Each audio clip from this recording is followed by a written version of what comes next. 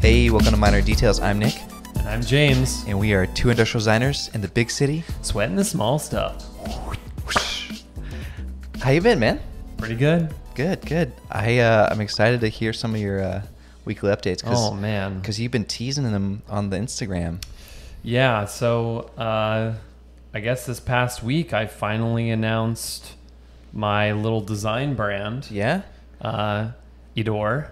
Edor. Okay. First of all, everyone was a little confused on whether it was Idor or Edor. No, definitely not Idor. If it was Idor, the D would be capitalized. Okay. You know, so it's we Edor. all know the Apple precedent. Right. Like Edor. iPhone, right? Yeah, it's Edor. It's an e-phone, right? Edor. Exactly. It's an e-door. It's an electronic door. Got it. I'm selling here. No. Well, tell everyone the little delightful story behind the name. Well, so basically, here's the thing. Let's go back. 2012, or I don't know. Whenever I started iDraw and Receipts, I mean, the whole idea behind that was, I mean, I've told this history on the podcast before, but it was like this sort of thing where I was doing a web comic at the time, and so I started iDraw and Receipts as this way to draw just whatever, because I was doing this really like stylized all Illustrator web comic, and I wanted a place to do some loose stuff. Right. And so I started iDraw and Receipts, and you know, iDraw and Receipts kind of took off in a way, and I was just kind of very surprised by everything that's happened with iDraw and Receipts. And you originally started sketching on receipts. You don't sketch on receipts no, much anymore. I don't sketch on receipts anymore. But you would leave the receipts at the restaurant, right? Yes. It's an idea. It's right. idea of make ideas, but don't get married to an idea. Right. But, you know, I mean, due to creators such as yourself, also one of my good friends from college, Elise Birnbaum, who she runs an Instagram called Oatmeal Shop.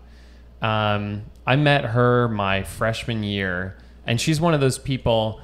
Do you remember, I think it was a couple episodes ago, we were talking about surround yourself with inspirational people? Yes. Mm-hmm.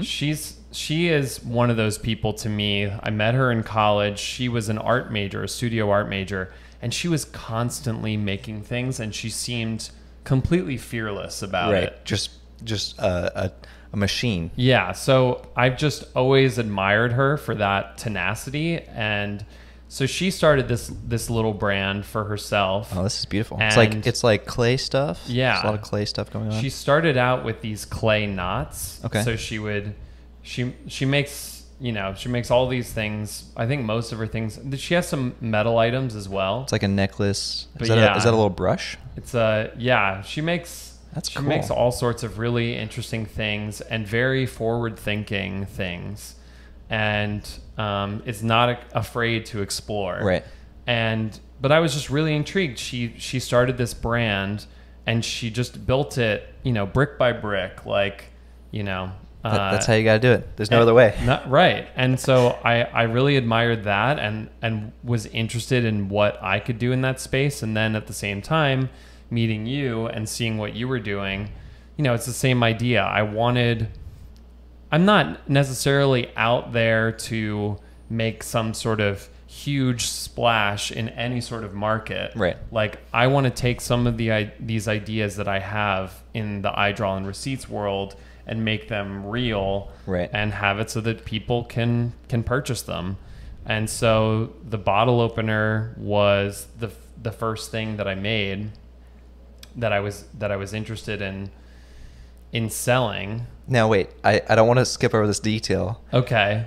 The Edor detail. Oh yeah, the Edor detail is I draw on receipts. Edor. The acronym. It's Acronym for acronym. I draw on receipts. It can quickly get missed, but I love it because it's like a nice little touch. Yeah, I mean that's like the full circle, and thank you for bringing me back there, because it's I draw on receipts for whatever reason has carried me this far, and I feel like even if I draw on receipts goes away, like and e-door stays. Like, I like the abstraction of the name. Yeah. I think it really feels more of like a you can put a voice to it now. It has no meaning, and you can choose what voice it has. Yeah. So the first product is this bottle opener that I designed. I actually, this is a funny story. The inspiration for the bottle opener, like when I had the idea, was in the middle of a Peloton spin class. It's circular shaped. It is circular shaped. It's inspired by the Peloton industrial design, or what? It was just this idea. I was thinking about this idea of a pipe splitting and coming back together, and how the inside of the pipe could then be used, that ledge could be used as the ledge for the bottle opener. And so the first thing that I tried was an actual like splitting and sort of a circle, but of course a circle doesn't really lend itself to like a bottle opener in that way, because there's nothing to push against the cap. There's no leverage, right? Yeah. And so eventually, through a lot of sketch iteration, I arrived at that circle shape. Right. It's the circle within a circle. Yeah. And very simple form, but elegant. Right, but the thing is, the other part of this story, and this also goes back to another thing that we talked about in another episode, was sitting on a design for a while. And so I kind of played with the bottle opener for like 6 months or so.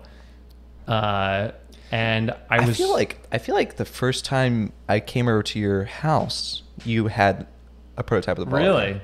So this is like, or maybe you're showing me sketches. This is like more than a year ago. Definitely. It probably was before we started it was like Thanksgiving, my first Thanksgiving in New York. Really? Did you invite me for Thanksgiving? Yeah, I invited you for Thanksgiving. The very first year I was here. Yeah. So it was that long ago. Wow. 2 years ago? Yeah, it did start it. So it's been going on for a long time. Right. And but yeah, as I was playing with this thing, one of the things that I realized as I was looking at Elise Birnbaum's knots, because the bottle opener itself, I liked it, but it didn't necessarily feel complete.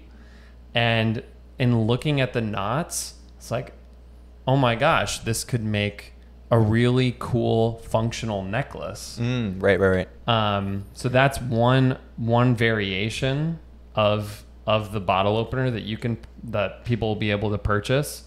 And then the other variation actually came from a conversation with my friend Dylan Mellinger, who runs Black Fox Furniture, and he was saying, you should sell it with one of those wooden cones that they use for rings, because one of the stand. Yeah, and one of the ways that you use the bottle opener, I'm gonna release a video of like the different ways you can use it, but one of them is putting your finger through that hole in the bottle opener so that you can, you basically put it on like a ring.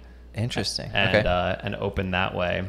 And so I felt like it lent itself to that. It kind of cues you to that way of using it. Right. And so you are also releasing this. It's available to buy today, technically, as the pod is released. Well, I'm gonna push it back one day, so it'll be available tomorrow, the day after the podcast is released. Right. I got a busy weekend ahead. I got some people coming into town that I can't be distracted. We'll say it'll be available quickly after this podcast is released. Exactly. We won't put a date to it. And so there's only going to be 20. Okay. It's a limited run? Ever? Yeah. Well, ever? No, not ever. Okay. If there's enough demand for it, you'll make more. I'll make more. Okay. But I just wanted to start small. That's fine. No, you have to start small. That's how everything goes. You got to start somewhere. I do want to ask you a few more things. Okay. Because I haven't really. I mean, you have. Well, we had our interview last podcast, so we haven't had a good discussion about this brand that you started, only in passing. But the one thing that is on the eDoor Instagram page, it says, what does it say? Future antiques designed to delight. Yeah. I liked the idea of future antiques. Can you talk a little bit about that? What is a future antique to you? Well, my feeling about a future antique is something that hopefully you want to keep around. Okay. You know, kind of like Scott's whole philosophy of if something smiles, it's easier to use. Right. My feeling is that if something is made well enough, but is also intriguing enough, you will want to keep it around. Right. And so that's the idea, is like I want these things to be long lasting. Of course. And so the idea of future antiques, and also like because of using 3D printing, so I've 3D printed this bottle opener at Shapeways. It gives it this antique quality, like the way that the finish comes out. Right. Everyone's a little bit, there's variation, right? Yeah, which I really like, because it feels like, I feel like the market of Edor is more like the maker side of things, almost, because of these limited runs, and so like I like that these aren't really crisp objects. They have like a little bit of character to them. Yeah. And so I feel like that also kind of makes it this like, it's like this relic from the future, because it, you know, this doesn't necessarily hearken to anything past. Right. So yeah, that's kind of the idea. I love it, James. I appreciate it. No, I'm excited. I mean, I know you've been working on this for a long time, so it's great to see it to fruition. You know, I mean, I have to give it up to the people who have started their things and have kept them going, such as yourself, such as Elise, because that first step is so hard to just like start to put yourself out there, put the objects out there, like get everything codified. The other part of it is that in the past like month, I've been working through like the LLC process and the DBA process. The minor details that we all don't like. Yeah. But I do have to say, and we are not sponsored by them, of course, but LegalZoom, I've been using them, and it's been a fairly painless process, and they're very helpful. So it's kind of been enjoyable, and it's, you know, I don't know about for you, maybe this is a question for you, but, you know, part of this is also just an exploration in like, how do you start something? Right. And so like, is that how you feel about Almost Object, or do you feel like Almost Object is something else for you? I think, you know, Almost Object for me, I mean, at least for the brand side of things, is definitely a little bit different than the Future Antique. Yeah. You know, it's more about experimentation. Right. Objects that kind of explore what it means to be an object. But in terms of how it relates to my, I don't know, experience with it, it does feel very much like a learning process. It's like, yeah, I can design a cool thing, but everyone can design cool stuff. Right. How do you actually get it made? How do you sell it to people? How do you market it? How do you ship this stuff? Yeah. Shipping. Oh man, I'll tell you what.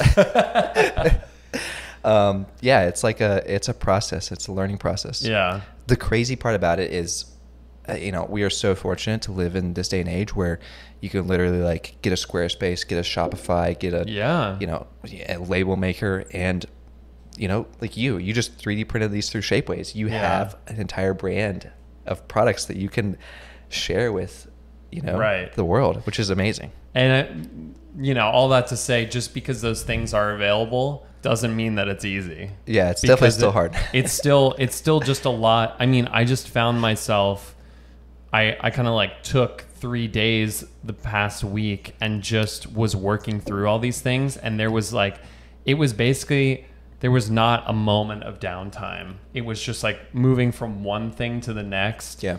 And you got to build a website. You have to do all that. I also, you know me, I'm the shout out king. I have to give a shout out to Sean Davidson and McKay Nilsson. They took some photos for me of the bottle opener. And McKay is actually the one who found the font for me, because I was using help. Let's just get this straight. Yeah. You are shouting out McKay Nilsson for finding a font for you? Hey man, finding a good font. James, if I let you run this podcast, I'm sure you'd shout everyone all the way back to like Adam and Eve. Shout out Adam and Eve.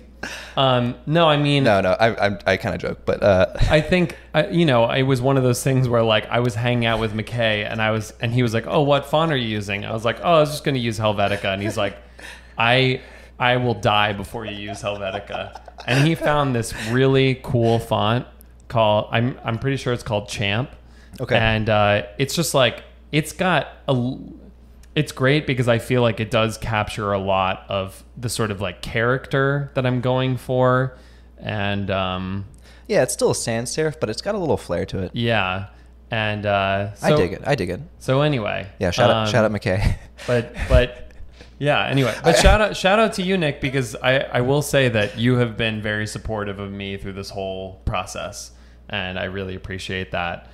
I mean, it's like I'm starting a brand, you've started a brand, but like I do feel like we're kind of traversing in sort of different lanes. Yeah. So like, Are you saying this is competition? No, I'm saying that like somebody could have seen it as competition, but I appreciate that I've got nothing from you but support. Of course, man. Yeah. I would never, discourage you from creating awesome stuff. Yeah. But yeah, also, yeah, I joked about the McKay and Sean thing, but we possibly might need to talk to them because I think they have some really good skill sets that we should talk to them about on the podcast. Absolutely.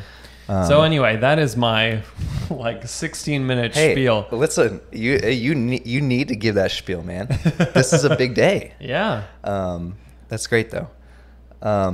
Nick, what have you been up to? I've just been working. Not nothing too crazy. I've been working on my website a little bit. That's one thing I've been kind of like doing on the side. I've been seeing some samplers on the Discord. Yeah, maybe this is another kind of broader idea I've been thinking about is as I've grown and progressed through my short career so far, I kind of feel like I'm starting to get to this point where I have a lot of products I've designed. Right. Some of them don't really have a ton of process. I mean, I think you're kind of taught in school, like there's this rigorous process. You want to show all your work. Mm-hmm. You want to post online, post in your Behance and portfolio and all this, show all the sketches, show all the models, and show the final thing. And that's been my format for, 5 years or so. Yeah. And I'm kind of reaching this point now where it's like, well, I did this pet product or I did this other product, and really all I did was like a couple thumbnail sketches, 3D modeled it out, tested it, and it was good. And then we shipped it. And, you might think of that as being like, oh no, like you didn't work really hard on that product. But I think it's more about kind of hearkening back to some of the other conversations we've had on the podcast. Like, it's not that we didn't work hard on that product. It's that all the years led up to being able to complete that product in a very short amount of time. Right. Which leads me to the point now where it's like, well, I don't have like a full process for this product, but I really like the product. Yeah. How do I show that off? And so I've been thinking about more of a just pure product website where it's, maybe I won't fully commit to it yet, but I want to have a whole page just on my homepage of renderings of all my products. Yeah. But I'm going to make them cool. Because, you gotta make it fun, right? Yeah. So I'm going to do little isometric 3D renderings, and they're going to have, if you go to nicholas-baker.com/fun, you can see some of them. But they're going to have little animations. So whenever you hover your mouse or you touch it on your iPhone, they will play a little animation. So if you go to nicholas-baker.com/fun, you'll see all the wait animations. I also post it on my Instagram, but it's a fun little it has that like animation feel to it. It almost reminds me of Roller Coaster Tycoon because it has that isometric viewpoint. Yeah. ISO's in right now, man. It's trending. It's hot. So I don't know. That's something I've been working on. That's really cool. Been digging into the website code, HTML, CSS, all that fun crap. So you did do all of these in KeyShot? Like, yeah, I render the animations in KeyShot. Okay. I might reach out to some other people to do some more of the complex animations, but right. Derek J. Elliott. Yeah, I've talked to him a little bit. He's gonna give me some advice or help me out or something. So we will. We're gonna continue to update. It's a big task to like render out because the goal with this is to not have like 12 projects. The goal of this is to have all the products that I'm proud of, and that grows over time. So it could be 80 or whatever, 100, and it just keeps growing. And then be able to like sort them and have like the featured ones at top, and then also like, oh, maybe I can click the projects button and click toys or furniture or objects. That's my grand vision for it. That's sweet. But I don't know. It's just a fun little thing I was experimenting with. I like it. Was there anything that gave you this inspiration to do this? Oh, I was thinking. Oh yeah, I know. Tim Zarkey. Fellow Discord member and awesome visual artist / render artist. Yeah. I don't know what Zarkey considers. He's a jack of all trades, or really a master of all trades, to be honest. But he had built a block builder game, right? That has this isometric and one light source kind of style, and it has this very cartoony but also very. It's like that future retro style. Yeah. I think that subconsciously inspired me. But yeah, I don't know. That's awesome. I was checking out other designers' websites. Got to check out like KYOSHY's website and all that. Yeah. And seeing how like they display their products and things like that. Yeah. Because like we've talked about it before, like KYOSHY and some of the other designers and like design studios don't show much process on their website. No. Because it's a client forward-facing website. Right. Compared to students in school. Yeah. So I don't want to get that. I want to make sure that distinction is correct, because I know there's students listening to this being like, oh, I don't have to show process anymore. Great. I think it's very important to show process when you're getting a job and when you're, I guess early in your career. Right. But I think if you're at the point where you're working to show your website to clients and things, maybe there's a reason to switch over to more of a product-based website. And I mean, I have seen, maybe not firms like Kara Rashid, but there are other firms that'll post like case studies. Right. And that kind of gives you an insight into their process. But then they'll have like a page of their products, right? Right. Right. Yeah, so it's like a combination of the two. Right.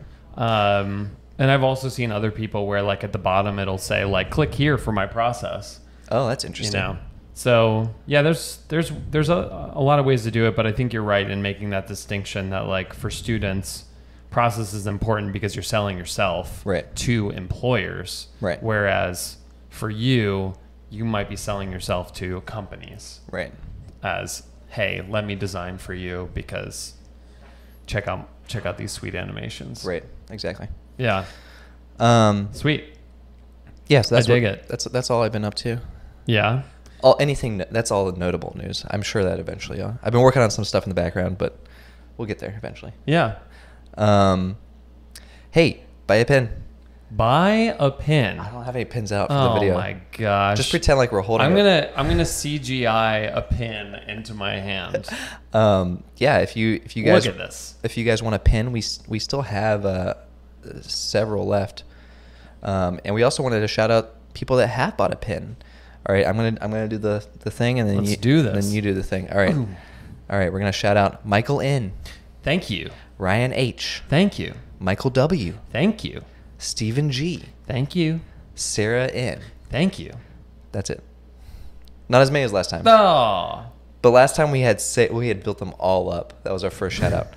But no, thank you guys so much for supporting the podcast. Absolutely. If you want to support the podcast, go on our website, minordetailspodcast.com, and you can find the link there to buy a pin. Yeah. And hopefully we'll get some new merch here soon. We're thinking on our topic idea a little bit. Yeah. Or not our topic, our competition idea a little bit. Right. Gonna think out some of those details of possibly having some sort of minor detail merch competition, but That, yeah, we have to flesh that out a little bit more, but we're getting close to something. And Yeah. should be pretty fun. Also, I think I need to say join the Discord, because if you enjoyed our last 2 episodes, our interviews, and I think we're going to, see if we can encourage the people we interview to do this. Scott Henderson joined the Discord and was basically doing an AMA. yeah. And it was so awesome to watch the interaction. Yeah. Because, people in the Discord got to ask him questions, straight to the man himself. And yeah, I am super excited that Scott's on the Discord now, and hopefully, he sticks around and becomes part of the community. I think it's also something you guys have been asking for as well. I know you guys really want to talk to the people that we're interviewing, so hopefully we'll make this more of a common thing. But yeah, if you guys are interested in talking to Scott Henderson, not Scott Wilson yet. Scott Henderson. Yeah. Check out the Discord. Yeah, absolutely.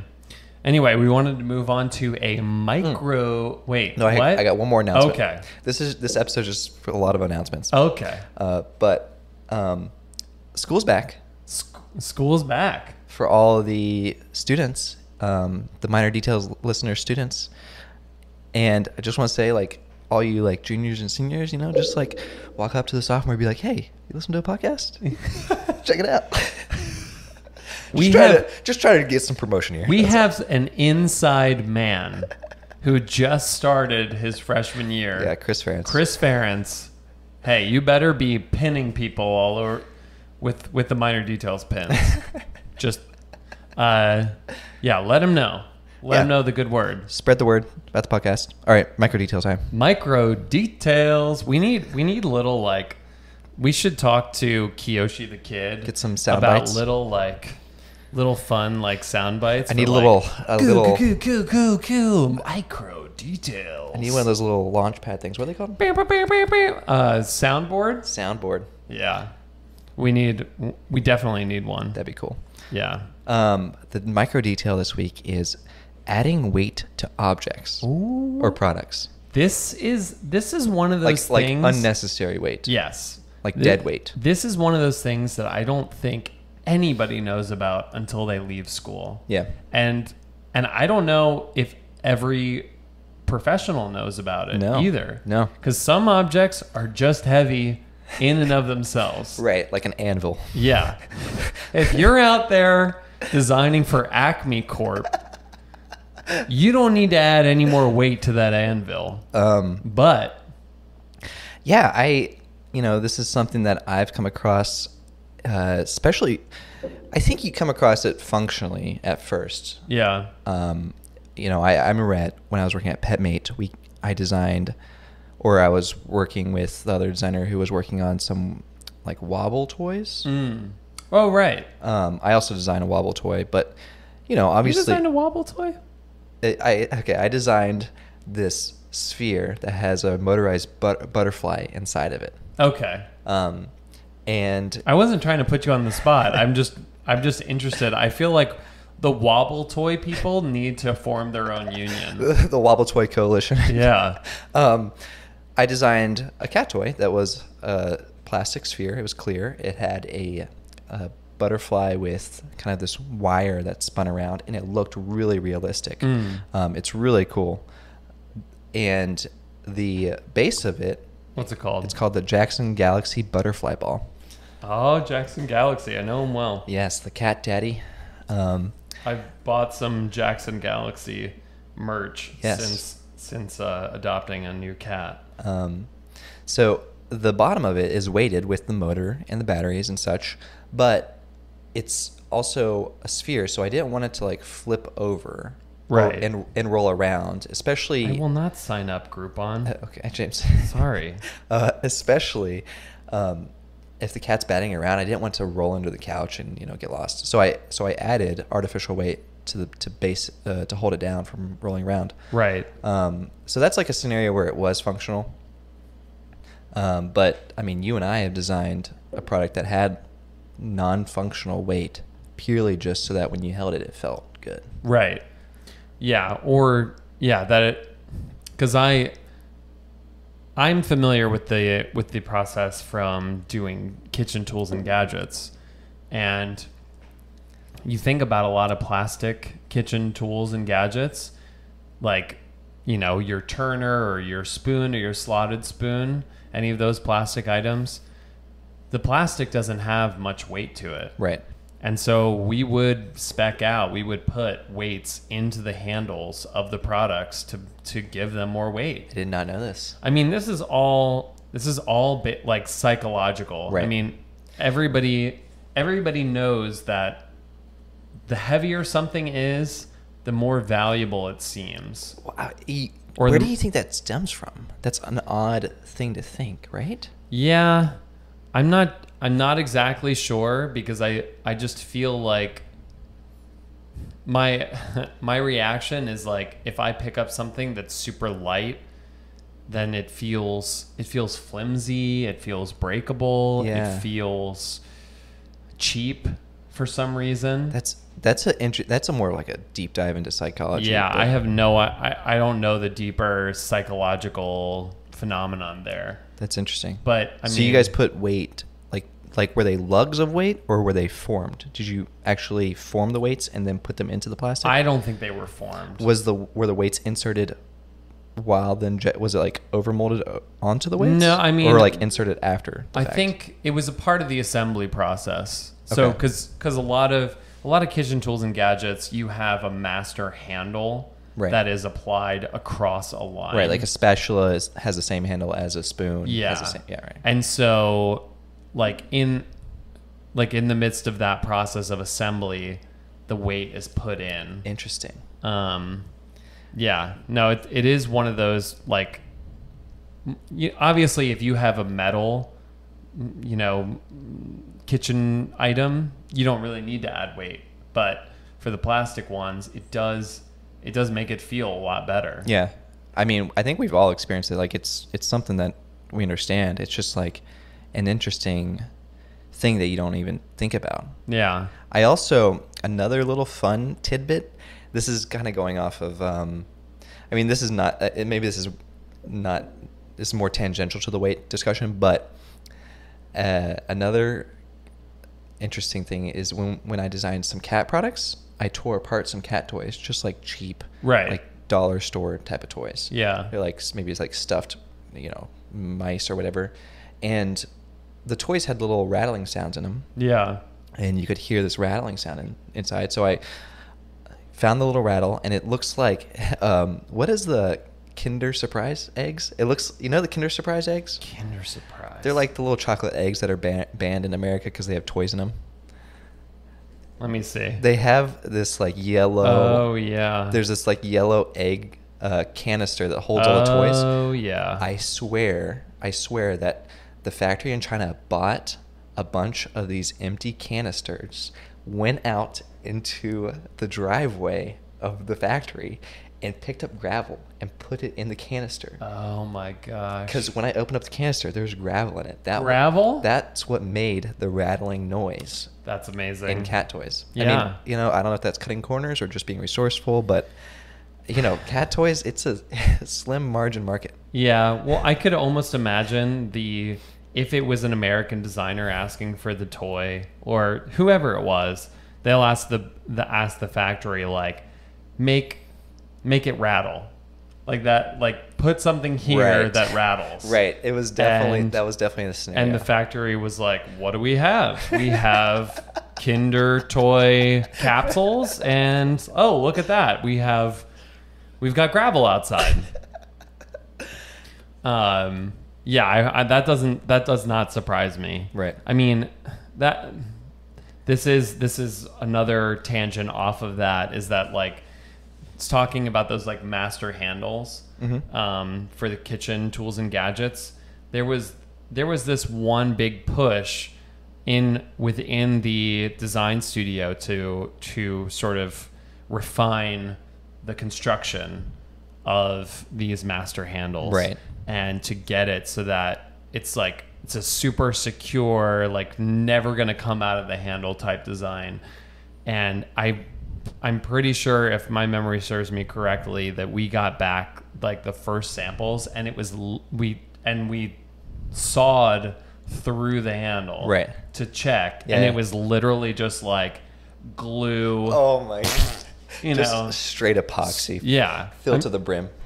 So, I mean, that's the thing, is like some of designing and manufacturing is like calling the factory out on things that they have just completely shortcut. And but I mean, maybe that was never in their wheelhouse to begin with, but they were just like, "Oh, of course we can make your product." Right. So, I think the moral of that story is to just always be very specific in how you want it to be. Always check the insides of your product when you get them back. Always check the insides as well. Because you never know. You never know what you'll find. You never know what Kinder Egg could be in there. I don't know if we should dive into a topic, or maybe we do a short topic and some questions. What do you think, James? Oh man, I don't know. What do you think, Nick? Maybe we'll just do a lot of questions. We can have this one be more of a question than a topic. Yeah, let's do that. Because I know we had our good launch of your new brand, Edor. All right, so we'll do question time then. James just spun my bottle opener. Whoa, that is not a euphemism, ladies and gentlemen. If you have a question yourself, send it to minordetailspodcast@gmail.com. I think we have designed ourselves out of Gmail now that we have the Discord. People don't send us questions anymore through the email. Just the Discord. Yeah. Which is fine, but I definitely prefer the email because I can categorize them and organize them. But regardless, we did have a good question come from Hello Man Manav. Mm-hmm. And they say, what are some good habits a designer should cultivate, especially when they're early on in their career? Maybe we can have an episode discussion or a question about that. That's a good question. What are some good habits? Oh, man. I feel like I'm still trying to form good habits. Yeah, I mean, habits are really difficult just to form. But I think generally we all have routines. I mean... Okay, well, I won't do that again. James is spilling. Anyway, I'm going to put it in its tree form. All right. So some good habits. Well, for one, I have a few things that I like to do, at least just to start my day. Maybe it's more of like a routine question. Like, what's your morning routine like? One thing that I enjoy doing is just drinking my coffee and not doing anything except drinking my coffee. I don't know. Enjoying it and just like, you can call it whatever you want. Meditating, mindfulness. Thinking about your day, or thinking about nothing in particular. Nothing in particular, but just like taking a moment out of your day to like, just catch your breath. Yeah. I think it's very important. I think, I mean, my morning routine recently, my wife and I have been attempting intermittent fasting. I don't know if you know about this trend. Is this a new trend? This is a new trend, but studies have shown that if you eat within a 10-hour window, 10 or 12-hour window, it's very beneficial for your health, regardless of what you're eating. Wait, like you eat all your meals within 10 hours? 10 hours. Okay, so if you ate at 8 a.m., you should eat at 6 p.m. at the latest. Yeah. Oh, interesting. And I mean, I kind of feel like as a society, we've been bamboozled into thinking that breakfast is the most important meal of the day. I don't know. James. I don't know what lobby. James, let me just tell you about Eggo chocolate chip waffles. I don't know what lobby got it into our heads that breakfast is the most important meal of the day. I haven't had breakfast, James, in like weeks. James, you need breakfast. And I feel great. I feel fine. I will have my first coffee at 9 o'clock. We wake up at like 7. On my first coffee at 9, and then we'll eat before 7 o'clock. Oh, wow. And then I'm good because the thing is, a lot of people do snacking after they've eaten dinner. That late night snack. Yeah, that's no good. According to these studies, I'm no health expert, but I will tell you that I do feel good doing this. Yeah, but I do very much enjoy my early morning coffee. Yeah. I very much look forward to it. Do you use it as a time to kind of let your mind rest, or what? Like to prepare for your day? I do it as a time to abuse a substance that is necessary in my survival. I am so much about the ritual of coffee, of making coffee. It is nice. It's like a ritual. It's like it's like a process. It's like an enjoyable thing. Yeah. There's something so satisfying about the ritual. It's like there's not many other things in life where you're like, hey, well, you have to do like these 10 steps before and it's going to be great.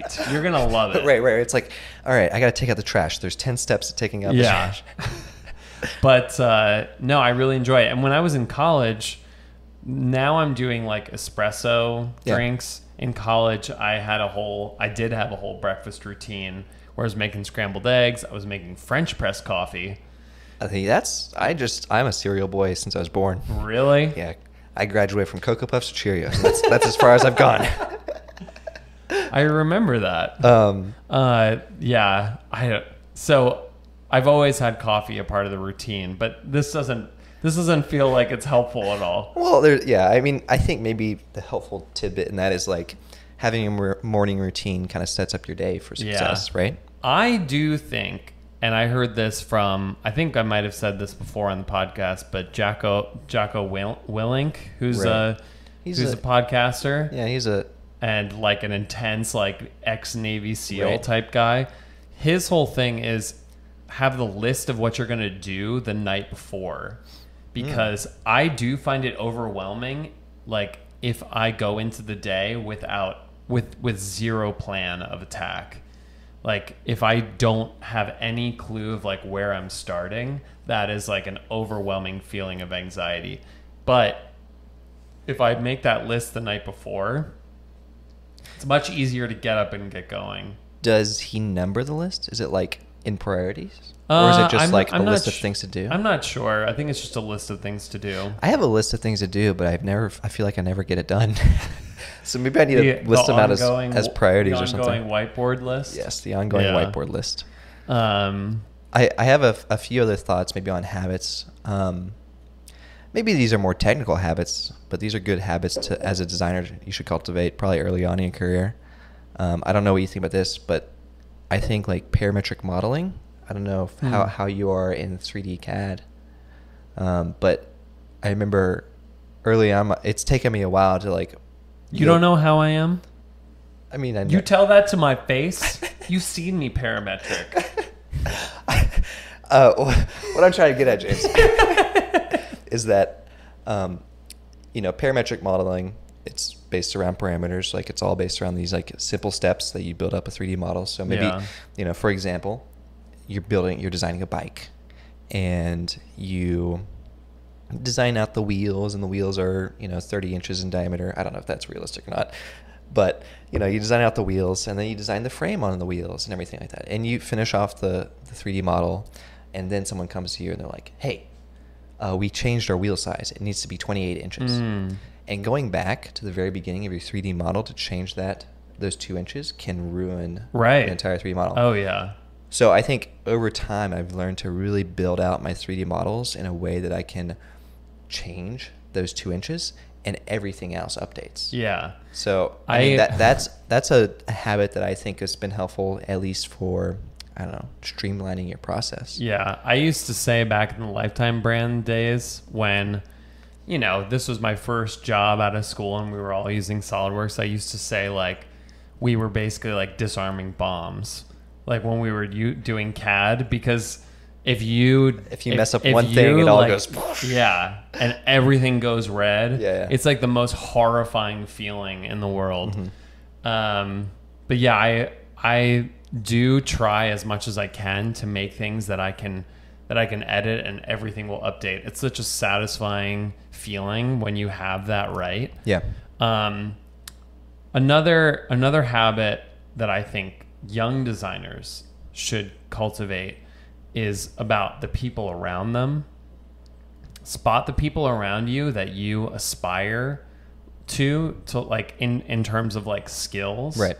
Like maybe there's one person that kind of embodies where you want to be, or maybe there's a bunch of people that have different skills. Right. Like you should not be afraid to approach them and to start to cultivate a relationship where you can start to learn from them. Definitely. I mean, not everybody's going to end up at a place where people are just going to walk up to you and be like, let's work on this skill together. Let me show you this cool thing I can do. Let me teach you it. Yeah. Yeah, you got to go out there and be proactive about it. I think like that's how I got one of the cooler positions that I had while I was at Lifetime Brands was with the advanced concepts groups. And that's because I loved what they were doing as soon as I walked in the door, and I was just building the relationship with the head of the program, Jason Poor, and because I wanted, like, if there was an opening at some point, I mean, I also just enjoyed him as a person and like enjoyed talking to him because we could talk about design, but I really wanted to do that kind of work. Yeah. And whether it was actually working for him or just having his ear and his feedback, like that was really important to me. Yeah, I mean, I think there's definitely some sort of habit you could build up of like wherever you are in your career, maybe that's in school or in your first job or second job or whatever it is, there could be this avenue that you should always be kind of pursuing more. You should always be asking other people questions and trying to learn as much as you can. Yeah, I mean, and that kind of like that level of proactivity is also going to reflect well on you, like the way that other people view you. Right. That it's, I mean, I feel like it was sort of natural for me to want to do that. But I just like want to encourage people that if they're at all hesitant to do that, to reach out to their coworkers, like just don't, like reach out to them. And if you compliment somebody on a skill that they have, they're going to open up. Oh yeah, for sure. You know, definitely. So yeah, that's a good one. Yeah. There's actually, I wrote down a few habits. Maybe we keep going. I think this is good. Okay. What about documenting your work? I think that is a very underrated skill at the very beginning of your career. I feel that like people miss all the time. I feel like you and I had probably very similar experiences where the work was coming in so rapid fire. Like working at a companies like we were, there was just always a project coming up, and it's hard to document. Yeah, it's hard to take the time, go like set up a nice like you don't, background and make some like nice picture of your 3D prints. Like that takes time. Absolutely. And you don't necessarily have a team of people that's all working on the same project that are also documenting. Right. It's really, really hard to get into a good habit of documentation. I mean, I guess one note for that is like back up your files at least. Bare minimum, back them up, because there's so many horrible stories of people losing their files, losing their computer. Yeah. Back it up on a hard drive, give it to your friend so that when your house burns down, your friend has it. If both your houses burn down, well, then it probably was some sort of scheme going on there, insurance scheme. So I don't know what's going on there, but backup files. I still think, we all have our iPhones in our pocket. Take 5 minutes, put up a nice, clear disk, take a photo. Yeah. Yeah, and like I feel like there's probably every single day there's probably something to document. Mm-hmm. Even if you just want to sloppily like throw it into an InDesign file, like whatever images that you've taken that day, like just do it. Yeah. Another thing that I started doing at Lifetime Brands at one point, and it's kind of something that I want to get back into doing, was actually sort of doing like logs at the end of every day, just to like write like things that I learned. Oh, that's interesting. Because I would find a lot of times like, oh my gosh, I'm getting sort of like repeat advice or like, repeat, like somebody is telling me the same thing over and over. And instead of continuing to ask the same question, because the question only comes around once a month, right? Like I should write it down so you remember. But also, like, just writing down the decisions that were made that day and why, because there there were a lot of times in my old job where we would be like, why did we make that decision? Right. Nobody has an answer. Right, because the spatula handle has a 3 kilogram weight attached to it, and everyone's like, why is this? Yeah. And then you go back to your logs and you realize, well, yeah, we given this spatula to Shaq.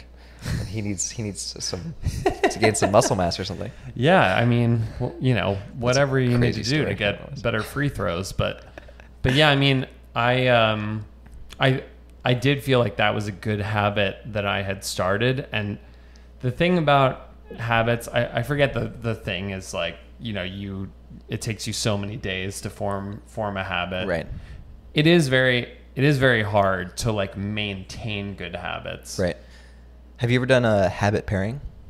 No, what's that? That I've actually found more success with that than anything else. I think I just threw out the word habit pairing, but that's how I think about it in my mind. I don't know what it's actually called, but essentially, if you want to learn a new habit, you attach that habit to a habit that you've already started. Oh, right. So if you want to, I don't know, go for a run, you have to figure out a habit that you do in the morning or in the evening that you already that's already like tangential to that. Mm-hmm. And you had to tag that along. Interesting. I can't think of a good example right now. Wow.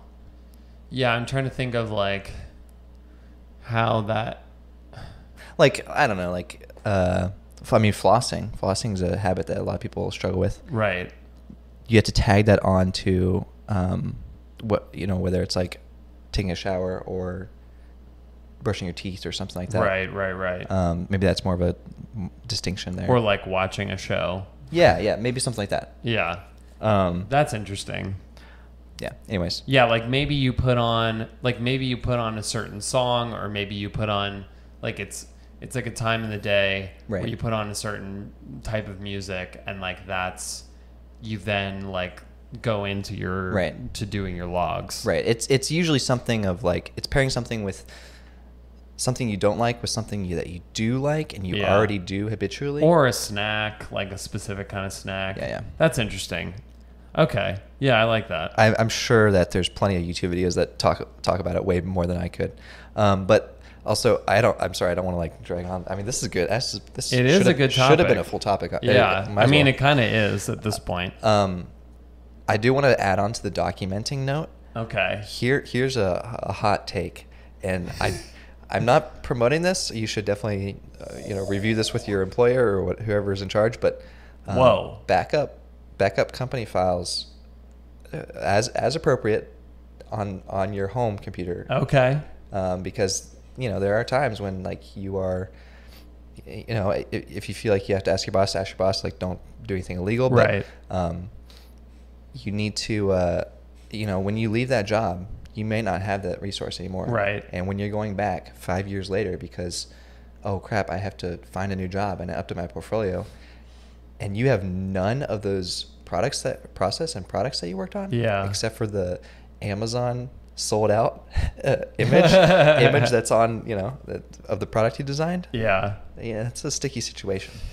Very much so. And also a sticky scenario of taking files off company computers to your home computer. But yeah, I will let you guys decide that between yourselves. I'm not promoting that.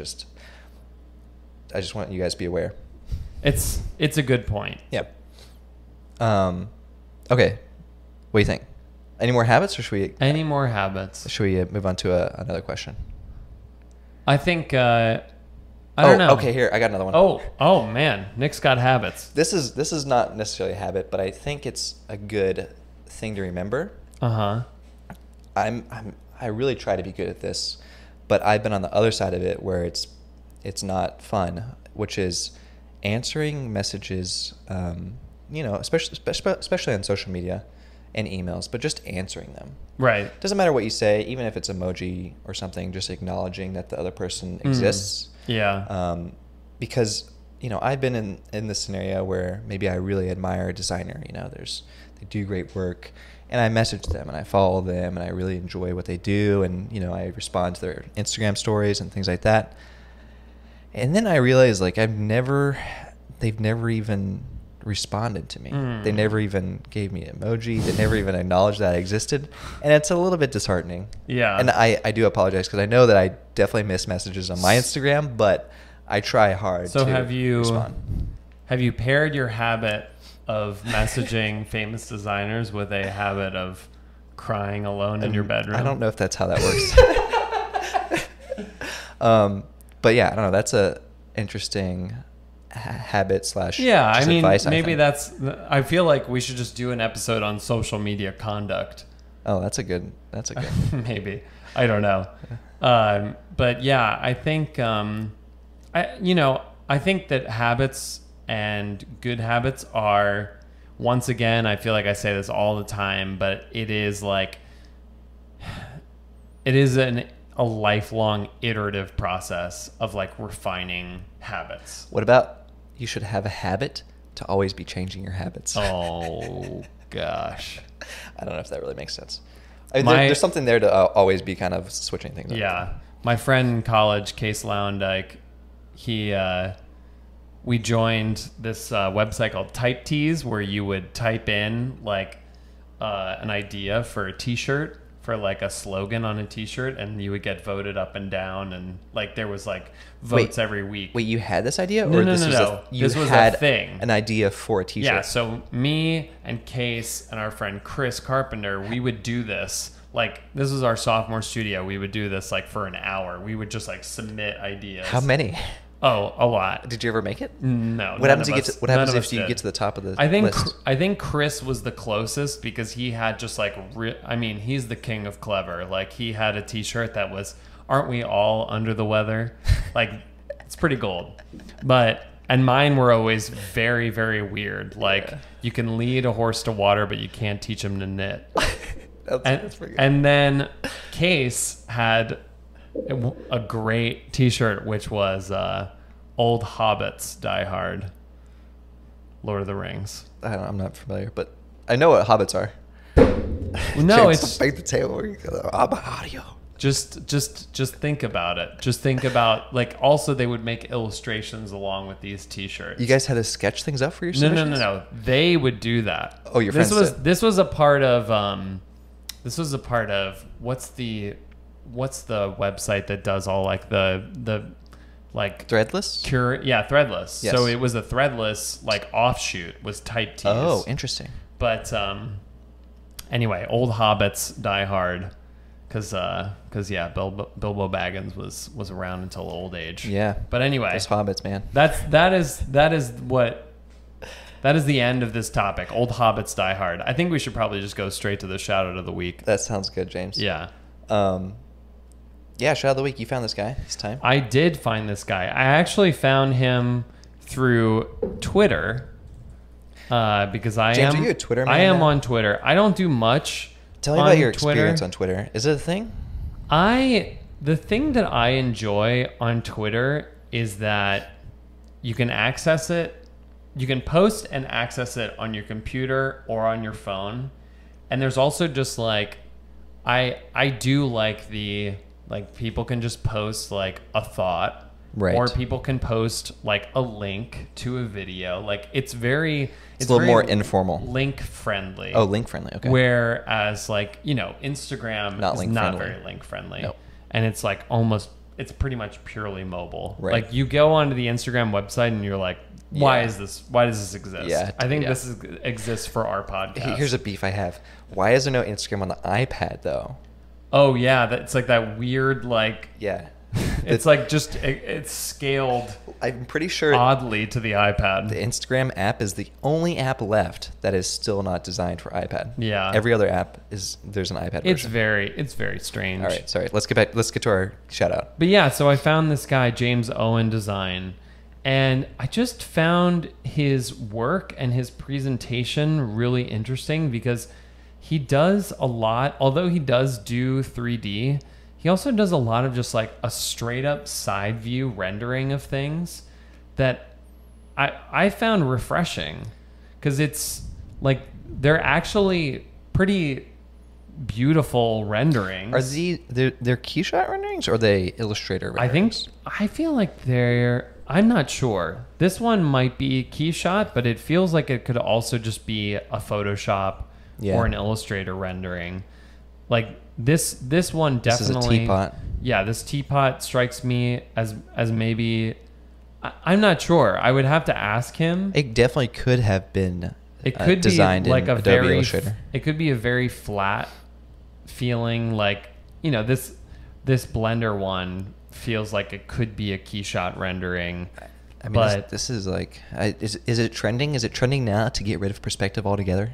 I don't know. I mean, we're going for we got ISO, isometric. We're at ISO now. Or we might be degrading all the way to orthographic. But you go back far enough, and you can see that James can also do some really nice sketch work. But I just was really intrigued with the way that he was presenting his work as these straight up side views. I mean, side view can tell the entire story sometimes. And a lot of times a side view is way easier to do than anything in perspective. It's easy and it's economical, it's time efficient, right? And it can say a lot that like you could have this finished before you figure out the sketch underlay for perspective. Right, exactly. Like a really complex perspective drawing. Exactly.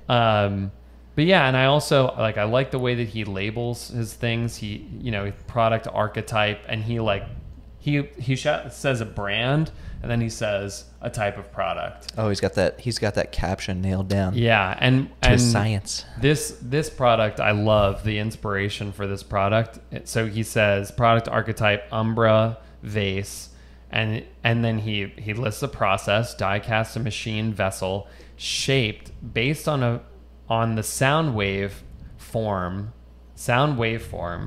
of the word flower, which is just like it's just a beautiful idea. So it has these kind of like jagged edges, a revolved kind of wavy edge. It looks like a bunch of discs almost stacked on top of each other. Right. But yeah, I mean, like something that I can totally see without having to see this in this like 3/4 view. Right.